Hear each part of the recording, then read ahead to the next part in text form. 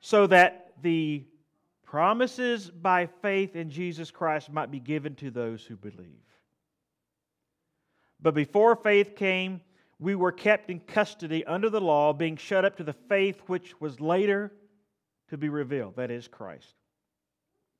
Therefore, the law became our tutor to lead us to Christ, that we may be justified by faith.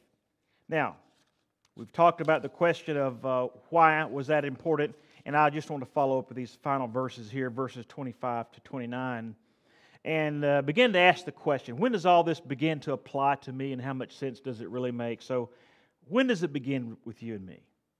What relevancy does this and that and all of the other things have to do with me? Let's start in verse 25 and we'll finish out the passage. But now that faith has come, we are no longer under a tutor. We are no longer under a law. Verse 26, this is really good. For you are all sons of God through faith in Christ Jesus.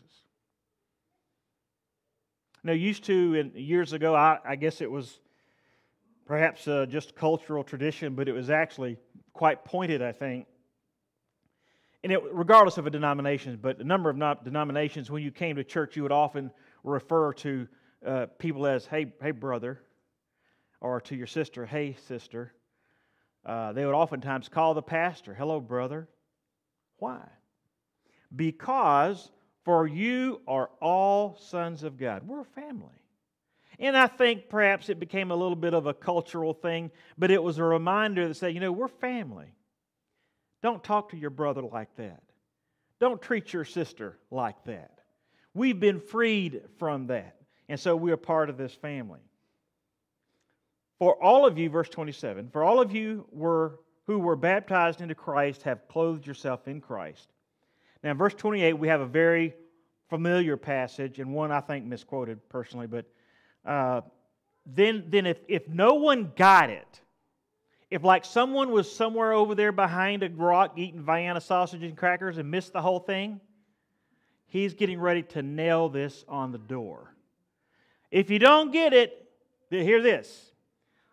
There is neither Jew nor Greek. I mean, the guy's hairs are coming off their head. You mean to say what? There's neither Jew nor Greek. You got to understand, there's some Jews really ticked off. Really. But he says there's neither Jew nor Greek. There's neither slave nor free man. There's neither male nor female. That gets confusing. For you are all one in Christ. I don't know if you are very familiar with the Moravian movement. Count Nicholas von Zinzendorf or something. This is totally off the cuff. With the Moravian movement. You see a lot of their settlements in Pennsylvania, some in North Carolina and other places. The Moravians were one of the great mission movements in days past. And it's interesting that today, every year they have this celebration. And there in the Moravian graveyard, I don't care who you were. I don't care how much money you had, how many things you worked towards and so forth, or however poor you may have been. Every believer, they have this little white square stone, white stone of some sort. Everybody the same kind. No big ones, no little ones, no fancy ones. And they come every year and they polish that stone and they remind us. And the reason they do that is there are no gooders or badders. There's no greaters or lesser thans. We are all one in Christ at the foot of the cross. So you go to see their cemeteries, you see nothing but a bunch of square blocks all over the place.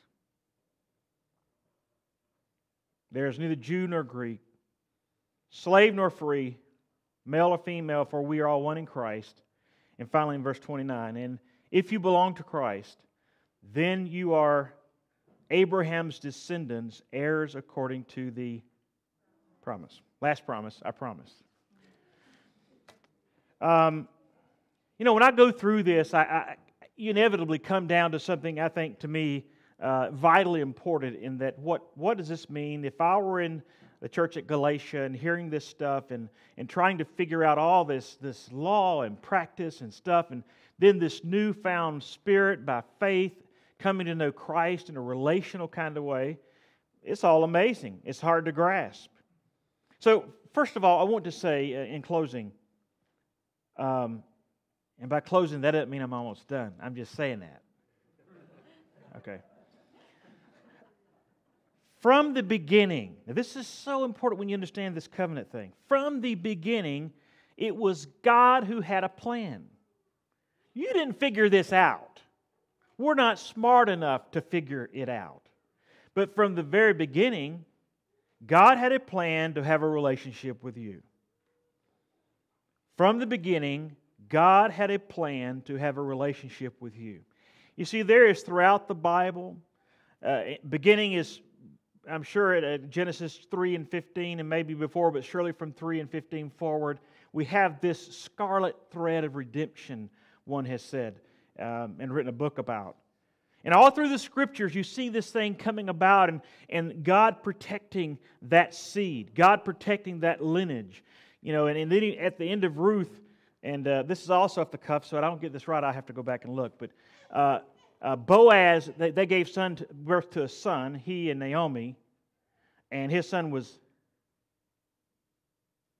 Don't make me go back to that chapter in Ruth again. Obed. Obed became the father of Jesse, and Jesse became the father of David. And through David's lineage, guess who? There is a scarlet thread of redemption. Throughout the Old Testament, God had a plan, and He had you.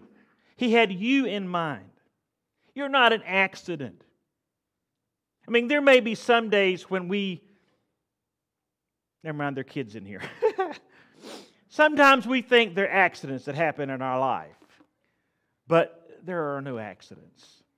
God doesn't make junk. He didn't waste His time with you. He made you and threw the mold away. And you can take that however you want. But you're unique. You're wonderfully and complex. Or you're complex and wonderfully made, the psalmist said in one paraphrase. And that's usually what I say when we get in an argument. Not that we have ever gotten in an argument, my wife and I. But if we were, I would say, honey, you're just so complex and wonderfully made. I am totally overwhelmed by your complexity. And I'd be biblical, wouldn't I? Yeah, sure. And then after I picked myself up from the floor, I would continue the quotation. Have mercy, O Lord. And that's something like that. So the scarlet thread of redemption, all through the Scripture, this relationship that God intended, we are not accident. You are not here today because you just sort of flopped into time or flop out of time. God is more in control of this mess than you and I will ever know. And we won't know. We still look through a darkened glass. We don't see everything, but one day we shall see Him as He is. But we don't do that now. So we live by faith, living a life that is from a different perspective. God has an eternal perspective. We can't comprehend eternity. I can't comprehend something that never ends. It's either always going. Something stops. We go to church, we come home. We go to sleep, hopefully we'll wake up. We start out, we come back. But when you think about eternity, there is no end. There is no end. And in that eternal plan, God had a redemptive purpose. And He had you and me in mind. In fact, if we were to go over to Romans, and I have this, just let me read it to you. And it's the second thing, that God had such a plan that even in our lifestyles of sin and disobedience, even in the lifestyles of your disobedience to God, Christ died for you. Romans chapter 5 and verse 8. Even in our lifestyles of sin and disobedience, Christ died. God was at work before you were born. God was at work before you knew it. God was at work when you were at your worst. God was at work when you were at your lowest. God was at work when you thought it was all done. You wanted to give up. Life was over for you. Life had become more than a burden. It had broken the very spirit of your life, and even in those greatest and darkest times, God was already at work.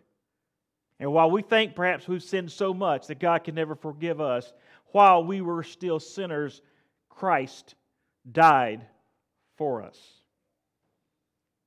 Over in Romans chapter 10, verses 4, 9 to 13, the Bible says, and this is going to pick up with the law a little bit again, and then we'll close, I promise. Christ ended, this is Romans chapter 10, isn't it? Yeah, it is. Verse 4, Christ ended the law. See, Paul's dishing this over to the book of Romans too. Christ ended the law so that everyone who believes in Him may be right with God. That is the teaching of the faith that we are telling. If you declare with your mouth Jesus is Lord, and if you believe in your heart that God raised Jesus from the dead, you will be saved. Verse 10. We believe with our hearts, and we also were made right with God, and we declare with our mouths that we believe, and so we are saved. As the Scripture says, anyone who trusts in Him will never be disappointed. I'm going to come back to that word. The Scripture says anyone,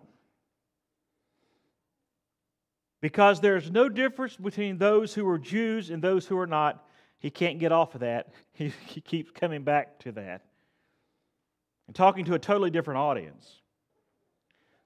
There's no difference between those who are Jews and those who are not. The same Lord is the Lord of all and gives many blessings to all who trust Him. As the Scripture says, anyone who calls on the Lord will be saved. You know, I don't know about you. The question today was, has anyone ever broken a promise to you? I don't know if you kind of just thumped that around and didn't take it seriously, or maybe you did talk about it. But do you understand that that's probably not the number one, but I would say pretty much at the top of why relationships are broken, whether marriage relationships or just relationships in general? It's certainly true in the parental relationships. When mom or daddy, they've promised, hey, I'll take you fishing. It never happens. Oh, we're going to take you to Disney World. It'll never happen. I'm going to take you to the park. Never happens. Never happens. I promise. I know I'll be late from work, but when I come home, we'll do it. It never happens. And what we don't know, we don't understand how that has engendered itself into the very fabric of that kid about promises or something you really hear about, but it never happens. Whereas the promise is something that God promised, and it has happened, it is happening, and it will happen.